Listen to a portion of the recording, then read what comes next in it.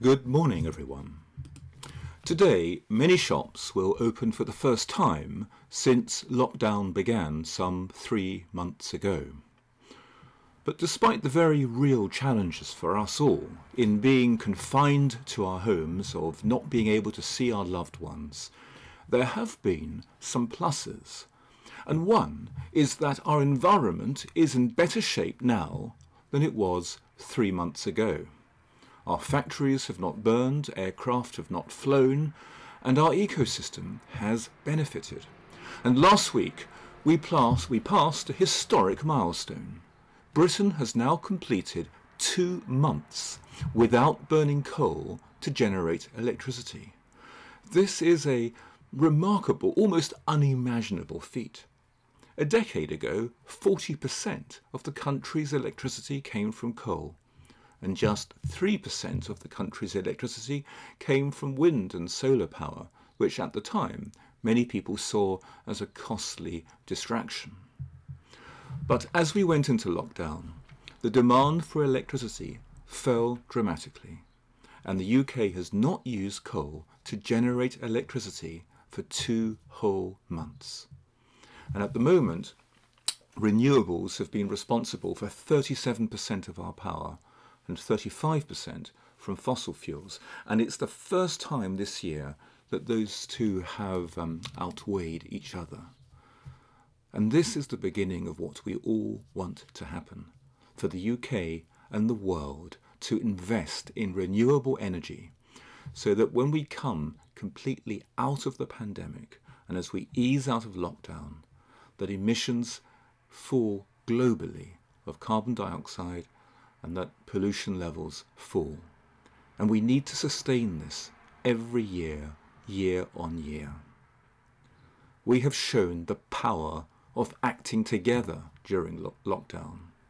Our individual efforts of washing our hands and staying at home may not have always seemed significant, but acting together, the effect has been huge.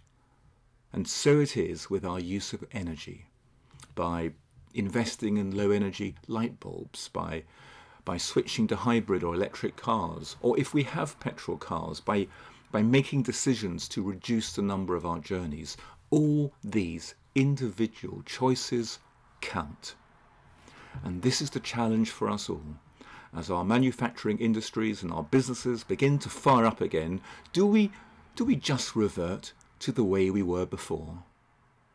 If the pandemic has taught us one thing, it is that we, as a global society, were not sufficiently attuned to ourselves, to our environment, to our ecosystem. There is a price to pay for ignoring nature, for driving forwards with man-made systems. Now, for the first time, the UK is hosting what's called COP26 next year in Glasgow.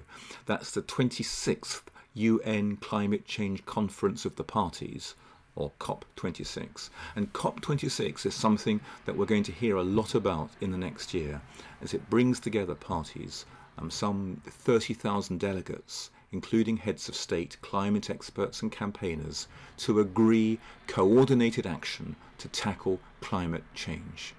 And the plan is for everyone, for all countries, to have a green recovery plan. And for its part, the UK government has pledged to close all coal-powered energy generation sites by 2024.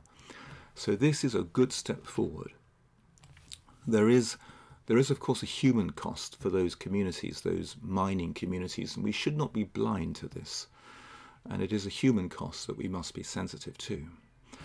But the point is, enormous change can happen if we all care enough about it. And if, through our vote, we can pressure governments to act in our name. 2 summers ago, I was in Central America, in Costa Rica, one of the most beautiful countries I've ever visited. The sheer determination in Costa Rica to create its energy through renewable power is breathtaking.